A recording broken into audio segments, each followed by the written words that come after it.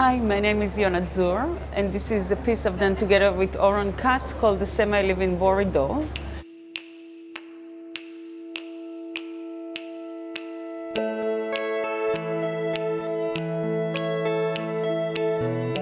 Well, there is an old story about the Guatemalan worry dolls, and you can still get those little dolls. Every kid gets a box with those dolls, and the kid has to put those dolls, to tell the dolls their worries, and then put them under the pillow with the hope that the dolls will take the worries away. And we thought we should try and put some life into those dolls, and maybe the dolls will take those worries away.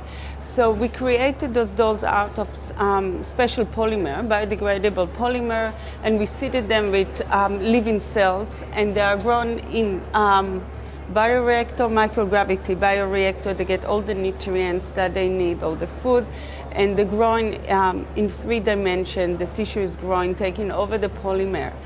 And we give the option for audience to actually whisper the words to the doll.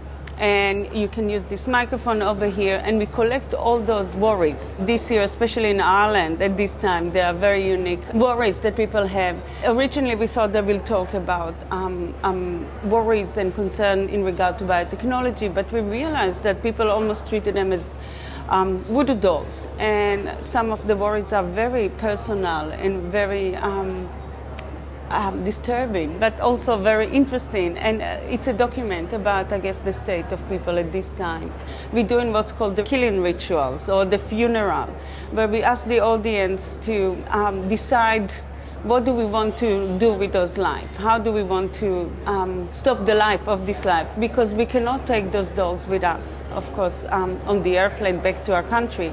It's very symbolic, because when people brush their teeth in the morning, they kill more cells than what we will kill as part of the funeral. But it's a moment to actually reflect and think about life and death.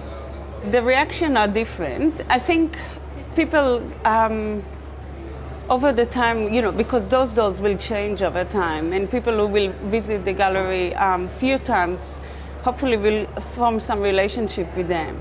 So in the killing ritual, some people take it really deeply and emotionally. And again, it's a very symbolic, and then when we tell them about how symbolic it is, how cells are being killed on an everyday basis without even thinking about it, I think it opens up all sorts of thoughts about how we treat life, how life in the context of art, or how life in the context of, if you want, science or food, is treated differently.